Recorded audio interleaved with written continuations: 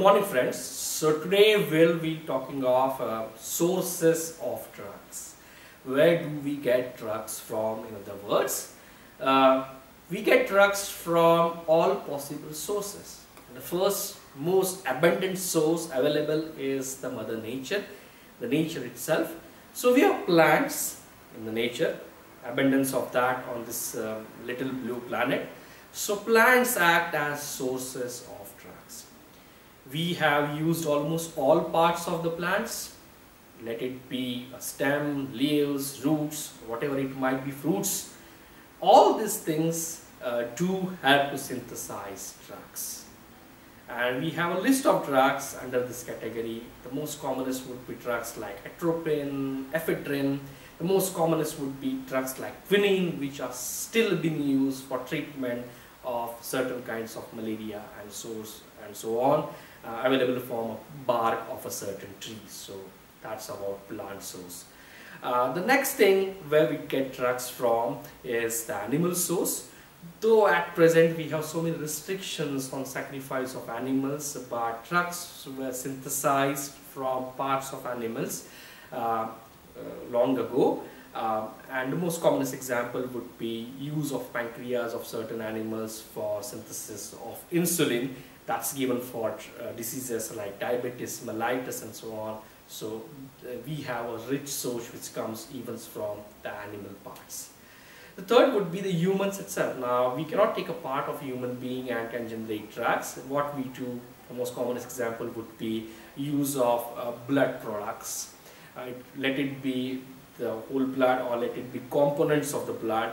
They have been used for so many diseases, treatment of so many diseases via transfusion and so on. And the last thing, you talk of plants, you talk of animals, you talk of human beings, that all macroscopic level picture. But then we have the unseen world that's much bigger than the visible world, and that's made by the microbes. And microbes do have a role to play as far as synthesis of drugs is concerned. In fact, the birth of antibiotics like penicillin comes from the microbes. So we have a class of antibiotics, groups of antibiotics which do come from the microbes. So they act as something to generate drugs, to synthesize drugs in one way or the other.